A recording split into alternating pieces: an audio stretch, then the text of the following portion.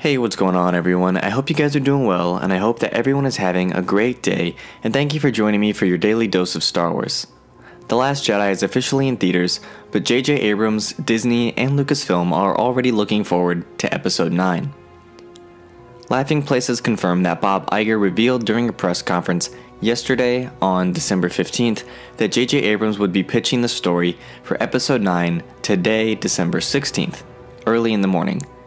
J.J. Abrams already has one Star Wars film under his belt in Star Wars The Force Awakens, and is now set to direct Episode 9 after the fallout Disney and Lucasfilm had with Colin Trevorrow over disagreements with where to take the story. J.J. Abrams certainly has a lot under his belt, but he also has a lot of work ahead of him. The real-life events that have put a wrinkle into the project really do make a big dent in the way that they're going to have to be forced to wrap this trilogy up. Originally, The Force Awakens was supposed to focus on Han, The Last Jedi was supposed to focus on Luke, and Episode 9 was supposed to be Leia's big time to shine, but with the passing of Carrie Fisher, this is going to have to be remedied somehow, some way. Hopefully, what they do is they take Mark Hamill, use Luke as a Force Ghost to still have one of the big threes present.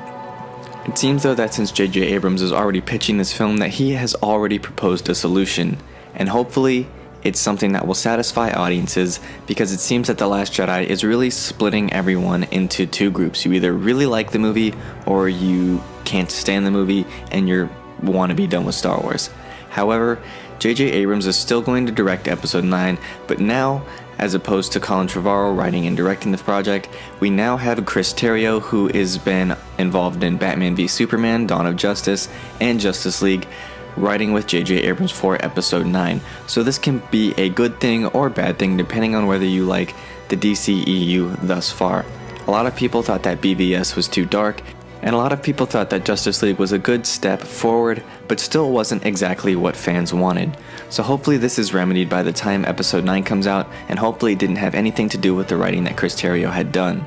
The last installment in this new sequel trilogy is supposed to start shooting in June of 2018, and we are still expecting to bring back obviously Daisy Ridley, John Boyega, Adam Driver, Oscar Isaac, and thankfully Mark Hamill to return for the final installment in the sequel trilogy.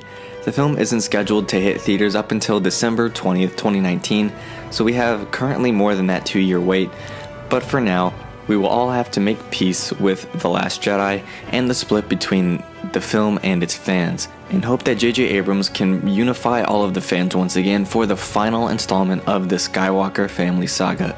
It's not just the end of the sequel trilogy, but it's the end of the Skywalker storyline, hopefully just for now. Kathleen Kennedy wants to focus on other Star Wars stories, including the anthology films, likely an Obi-Wan film later in the future, as well as Rian Johnson's trilogy non-Skywalker oriented. That wraps things up for me here in this video. I hope you guys enjoyed it. If you did, give this video a thumbs up and subscribe to the channel for more videos like this one. If you're a daily coffee drinker or want to become one, be sure to hit that bell down there to receive a notification on your iOS or Android device the second a new video goes live.